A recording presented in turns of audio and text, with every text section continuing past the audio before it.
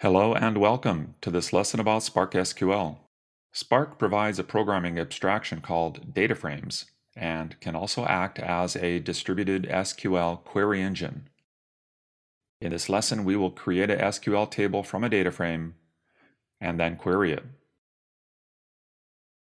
To load a comma-separated file into a data frame called df, let df equal spark.read.csv, where the first argument gives the name of the file. If the first line of the data gives the column names, set the header argument to true. Now, to create a Spark table from this data frame, do df.createOrReplaceTempView with the first argument giving the desired name of the table. Next, to run a query, do spark.sql with the first argument giving the query. To inspect the column names of this table, set result equals spark.sql with the first argument set to the string show columns from table. Another way is to use the query select star from table limit 0. Yet another way is describe table query.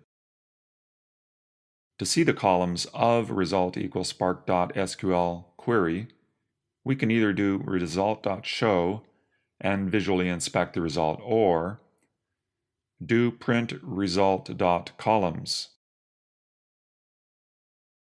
The data frame is a fundamental data abstraction in Spark. A Spark data frame is a distributed collection of data organized into named columns. It is conceptually equivalent to a table in a relational database, also called simply tabular data. We could have two data frames having the same types of columns and containing different data. We could then concatenate the rows of data in these two tables into a single data frame. Recall that a Spark data frame is a distributed collection of data organized into named columns. What do we mean by distributed? Spark can split this data set into parts, then store each part on a different server. In this case, Spark is partitioning the data and distributing it automatically on our behalf. This is one technique that Spark uses to handle large data sets, even though each server may not have enough storage to hold the entire data set on its own. What's more, Spark allows us to treat a data frame like a table and query it using SQL. SQL stands for Structured Query Language. A query tells the computer what to fetch.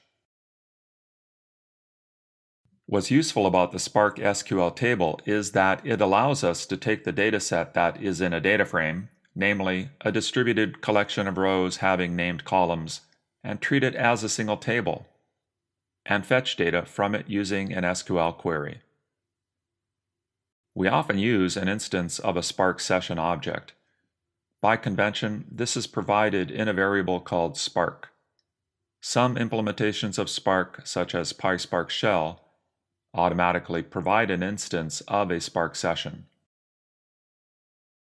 The following Spark command reads delimited text data into a data frame from a file. One of its options allows it to use the first row to define the names of the columns. It automatically splits each row into columns using the delimiter, which by default is a comma, but which can be changed. Let's load some data into a data frame, convert it into an SQL table, and query it.